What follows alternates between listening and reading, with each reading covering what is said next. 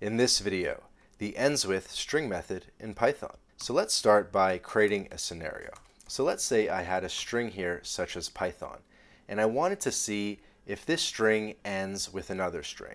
So let's say I had another string like on or ont, and I wanted to see, does Python end with on? Does Python end with ont? Well, how would I do that? Well, the easiest way to do that is with the ends with string method. So what you would do is take your original string and then do dot ends with, and then here you can pass your substring. So we could pass on, and we can run that and see that it's true, that Python does end with on. And we could pass, say, ont, and we can see that that is false, that Python does not end with ont. So that is our base scenario, and we're going to go into a lot more detail in this video, but let's start with a look at the docs. So the ends with string method takes one mandatory argument, which we're calling suffix. It also takes two optional arguments called start and end. So ends with is going to return true if the string ends with the specified suffix. Otherwise, it's going to return false. So basically, this ends with string method is going to return a Boolean of either true or false. Now, I think the fact that they're calling the argument suffix is interesting. And they're using that term because it could be a couple different things. It could either be a string that you're going to pass as the argument, or it could be a tuple of suffixes. Basically a tuple of strings, sort of like a list of a couple different strings that it could be. And then of course we have the optional start and end arguments, in which we're basically going to use slice notation. And in this video I'm going to explore all different examples to show you how the suffix works and how the start and the end optional arguments work. So let's start off by passing strings to the ends with string method. So our previous example we were looking at was ends with ont, which we know to be false, or we could pass on, which we know to be true, right? Python does end with on. And kind of using that same logic, of course it ends with hon, and of course it ends with thon, right? So that's starting to make sense. And of course, if we just pass a bunch of random stuff, that's going to be false. Now, what if we pass the entire string, right? Do you think that this is going to be true or false? Well, it's going to be true. Python does, in fact, end with Python, right? But anything more, and we're going to get false. If you added even a space here, that's going to be false. If you tried to, pass it twice, Python, that's going to be false. So basically the rule is that you can pass up to and including the entire original string. Next, let's look at some examples using a tuple. And so a tuple, of course, uses these brackets, right? And then in here we could pass, say, Python, which we know to be true, or we could pass basically sort of like a list of a couple different strings. And so we could pass on here as well, which we know to be true. And what's interesting is, so this one, the second example, would obviously be false, but since we're passing a tuple, it's going to be true. Because basically we're going to be checking if at least one of the values in the tuple is the value that it ends with, right? So if I switch this, of course, to something that it didn't end with, it's going to be false. But as long as even one of the values in the tuple is true, then our response is going to be true. So we know that Python ends with n, and when we run this, we'll find out that this is true. If we make it a bunch of nonsense, it'll be false. And if we add one more value that's true, then that's going to make it true. So you only need one of the values in your tuple to be true in order for the response to return true.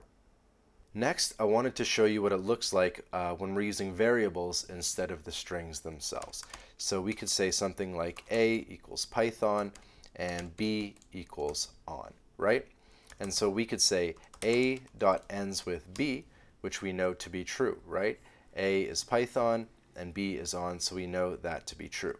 We could do a ends with on or just n, and we know that to be true. We could switch that up, and so say we could have b in here, and then we can use the full explicit string here, and we can see that to be true. So basically you can use variables for either the string itself on the outside or for the argument on the inside. And as another example, of course, we just looked at tuples, right? So then we could look at, say, on and, I don't know, cheese, right? And then so we could say A ends with C, and we know that that's going to be true because on is in here. And if we remove that and replace that with something else, let's just say Vaughn, right?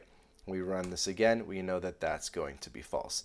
But basically just wanted to show you that you can pass tuples as variables in here as well. So that's kind of how a variable would work with this string method. Now the next thing I wanted to look at was the start optional argument, right? And so this is going to be an integer. And so what we're going to do is a.endswith, and let's just say, I don't know, n, and then we'll start with 0. So that's basically the base case, because we know that a.0 is p. So basically we're starting at the beginning. And we could do 3 here, and we know that to be true. We could do 5 here, and we know that to be true. Again, a5 is going to be n. But as soon as you pass something that's sort of past the index, then that's going to be false. Because you're starting at 6, and a6 doesn't even exist. So how is that going to work, right? And so let's say we pass something else here. So we know that n5 will be true. But if we do on, then that's going to be false because of basically the starting point that you have, right?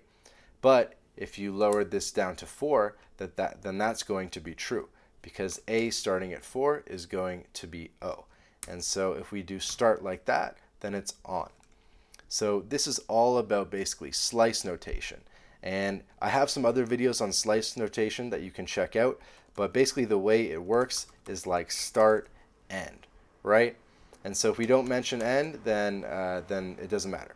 And so the start would be 4, right? So we know that if we start at 4, if we start at on, when we pass that, that's going to be true. Next, let's look at the end optional argument.